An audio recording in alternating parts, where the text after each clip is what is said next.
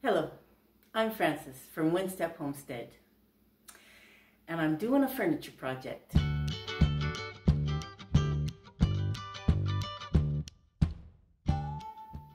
Now, first thing, I want to apologize for the poor quality of my last few videos. I don't yet have the microphone for my camera yet, and so I'm using my phone. And it's just not the best, but it's what I have, and I want to continue to make the content once a week. So that's where we are with that. Now, this is our TV stand. When we first moved here a year ago, we didn't have a stand for our television. And in the shop, we found lots of building materials there, and we decided to build something to put our TV on. My hope was to make a really nice piece of furniture, which is what we had done when we were living in California. It turned out really pretty, and I wanted to be able to do that again. Unfortunately, the materials weren't quite the same, and we didn't have the equipment that had been provided in California at our friend's house. So it was just kind of put together well enough to put a TV on, and then we covered it with a sheet. And we have not gotten the equipment, mainly to be able to have a sander to sand it down to make it nice, to be able to do a finish. But also, it was wobbly. I was really disappointed to have it be so wobbly. And I don't think we made it quite the same as the one that we put together as far as construction goes. So for a year, it sat here under a sheet, and we're careful not to touch it very much so it doesn't get too rickety. And my hope for this week is to kind of take it apart and put it back together in a better configuration so that it's not so wobbly.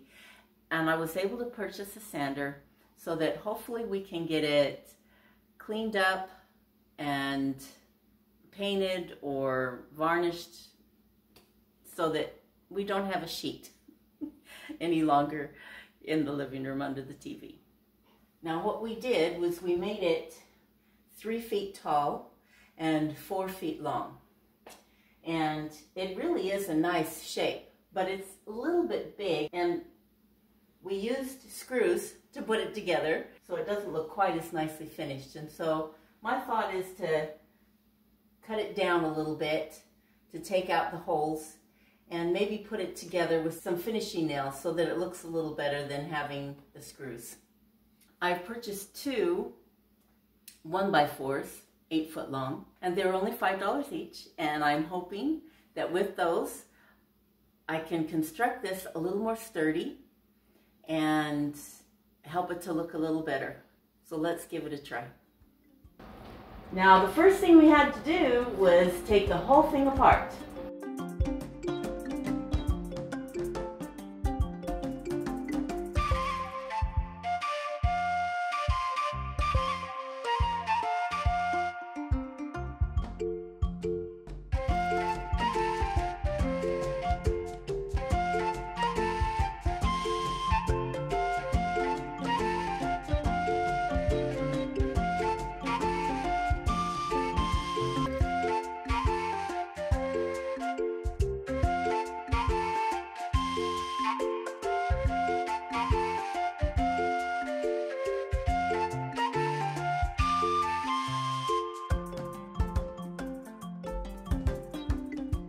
And I also cut the 1x4s that I bought to make some nice bracing frames.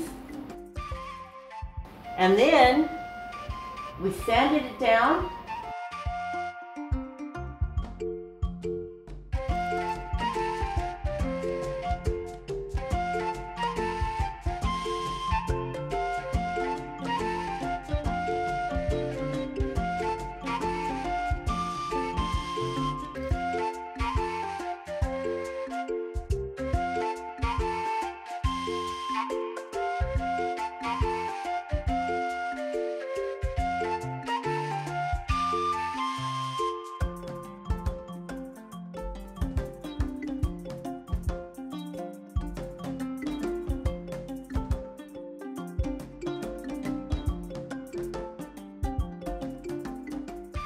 And then we cut the top down to get rid of all of the holes from the screws.